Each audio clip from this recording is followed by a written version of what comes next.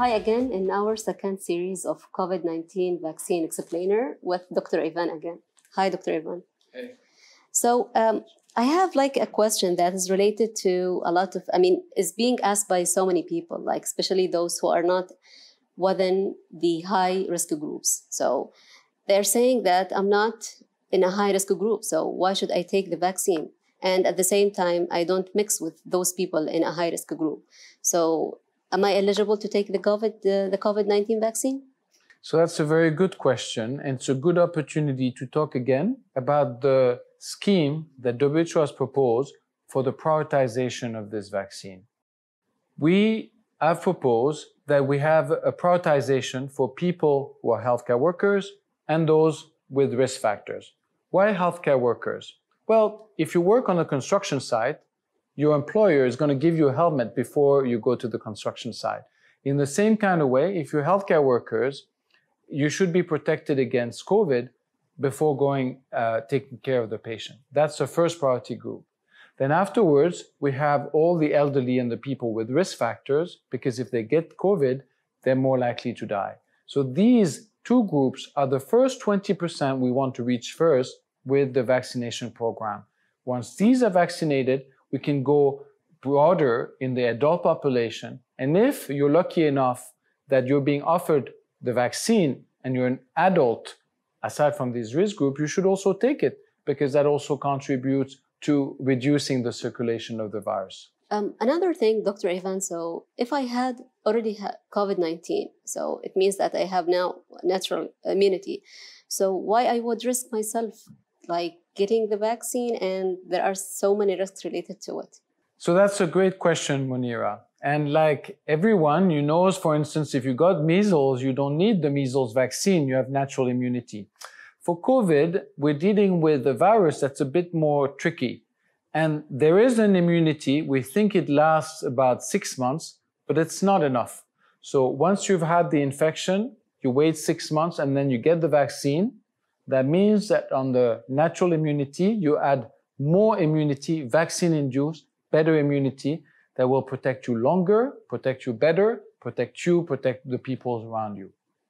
There are many people who are suffering heart problems, and they might have a history of blood clotting. And they think that they should not take the COVID vaccines because this vaccine is going to cause them either this heart problems or this blood clottings. And they think also, even WHO, it has already admitted that some vaccines, as the AstraZeneca vaccine, it causes kind of deadly blood clottings. So what do you comment on this? So it's true that the AstraZeneca vaccine has been associated with very rare events, a few per million, of blood clots that can be problematic. And I can understand that those with history, for instance, or family history of thrombosis or clots are concerned about taking the vaccine. So what we should tell these people is that the risk of getting the clot after the vaccine is much lower than the risk of getting COVID and complications from COVID.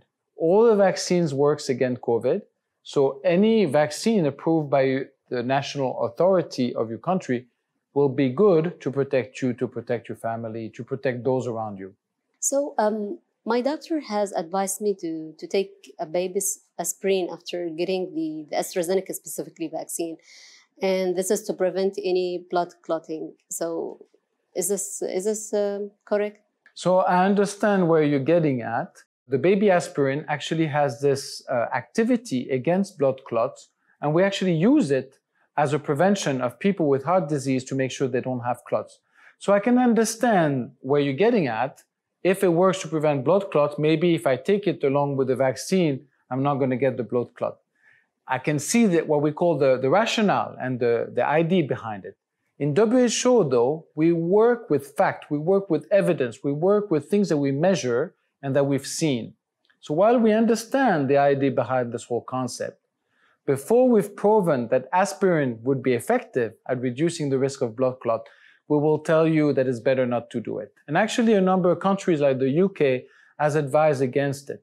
The clots after the AstraZeneca vaccine, they're very uncommon, they're very specific, in their mechanism, and it's not absolutely clear that aspirin would do anything against that. So because it does no proven benefit, it's better to abstain because aspirin also has side effects. So, Dr. Yvan, there are a lot of rumors circulating about these vaccines. One of the rumors that is being circulated in our region, so that the COVID-19 vaccines are causing infertility among men and women. So, what is the scientific fact behind this? There is absolutely no science behind it. And that's actually, unfortunately, something that we've seen with many vaccines. We have people who spread rumors about vaccine and infertility. The only thing that we can say is that we have absolutely no science in favor of this, that we, of course, monitor the effect of each vaccine on the side of effectiveness, on the side of safety. And if such a thing was to happen, we would have mechanism to detect it and to address it.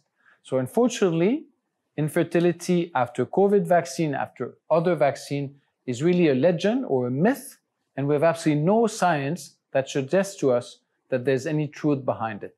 So this leads to another important question. So if someone managed to be protected from COVID-19 for almost a year, like using these measures, and they think that there isn't any need for getting a vaccine. So I managed to be protected with these measures. So, and the vaccine is associated with so many risks. So it's better to avoid these risks and just to keep doing the things that they have been doing for almost a year. So I understand. I'm, for instance, in that situation. I've been going through the pandemic, and I'm very grateful because so far, with all the measures that I've taken in terms of distancing, mask use, I managed to stay away. But if I've been able to dodge a bullet a first time, it doesn't mean I'm going to be able to dodge it a second time.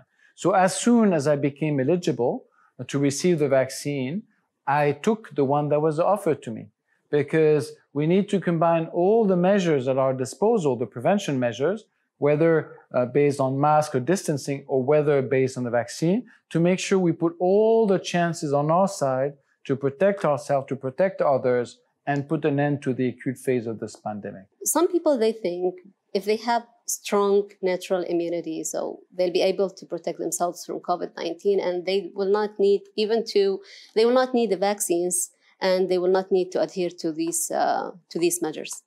I understand exactly what you're saying. I happen to do sports, so I hang out with the people who are runners, who are cyclists, and they also are healthy, and they say, why should I take the vaccine? Why should I do all these prevention measures? Because if I get sick, I'm just going to get a bit of fever, I'll be fine. So my message is that we need to understand what 1% means. For every 100 cases, we have one death. So a lot of people will understand 99% of people survive, and I'm probably going to be part of the 99%. But the 1% who die, out of all the cases of COVID we've had in the world, that means now close to 4 million deaths. And that is absolutely unacceptable. And we see death in young people. We see death in healthy people. We see death in people who do sport. So really, to protect ourselves and also to protect our healthcare system, we need to be together in this. Protect ourselves with all the measures like mask and distancing, with all the vaccine if it's offered to us. Thank you, Dr. Yvan. Thank you, everyone, for being with us today. Till next time, stay safe and stay healthy.